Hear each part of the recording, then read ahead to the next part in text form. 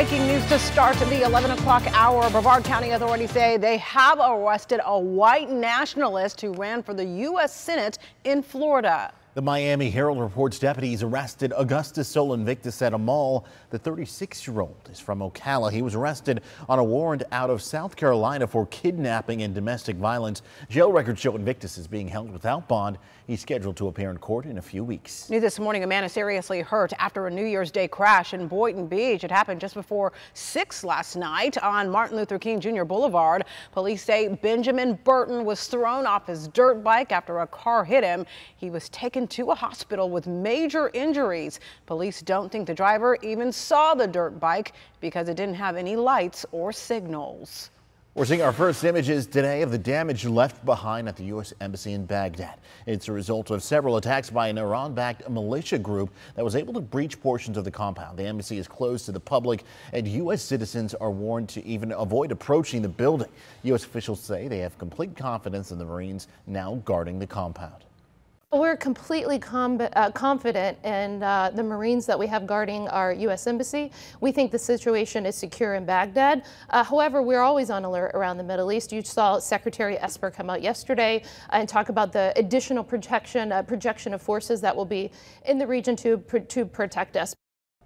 The aggression caused U.S. Secretary of State Mike Pompeo to delay a trip to Europe and Asia to monitor developments in the Middle East.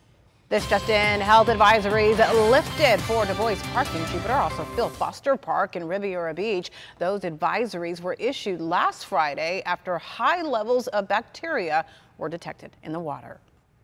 Good morning, I'm Storm Team 5 meteorologist Katia Hall. Wow, what a beautiful day it is. Here's a live look outside Mar-a-Lago. We're seeing a whole lot of sunshine out there. And here's a look at Delray Beach. That camera's loading up here, but you get the idea. A whole lot of sunshine out there.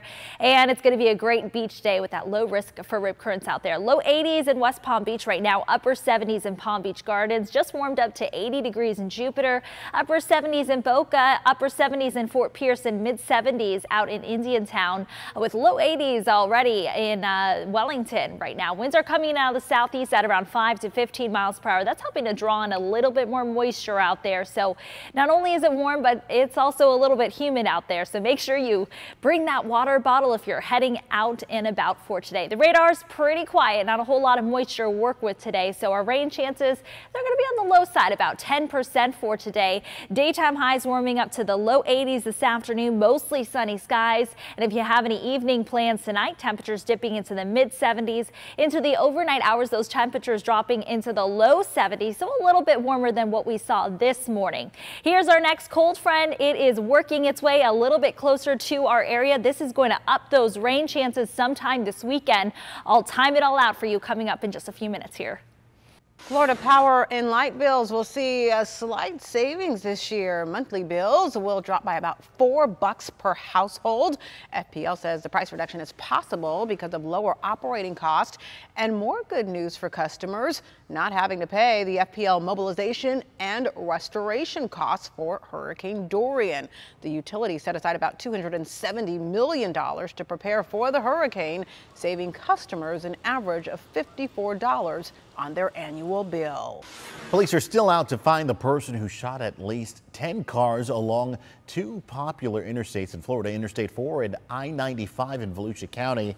The shooting spanned across 3 Florida counties. Witnesses say they saw a small caliber gun or a BB gun. No reports of anyone getting hurt. We were just riding and you just heard a big boom and the window shattered. Everybody jumped up. Authorities say they're looking for a silver SUV in connection with the shootings. A Disney